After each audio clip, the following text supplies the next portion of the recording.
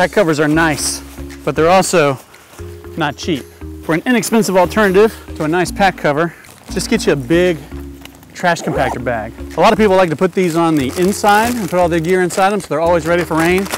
But if you get the outside of your bag completely soaked, not only does that require a lot of dry out time, but it can also add a lot of weight to your hike. So an easy hack, take the trash compactor bag, put it on the outside with the bottom down, and you can protect your bag like that. If you still want to hike with it on, grab a knife, find your arm straps, and just cut a little slit. Be careful not to cut your shoulder straps. And then you can still wear your pack. It may not be the most stylish, but it certainly is cheap. Thanks for watching this short. Be sure to subscribe for even more tips and tricks about backpacking.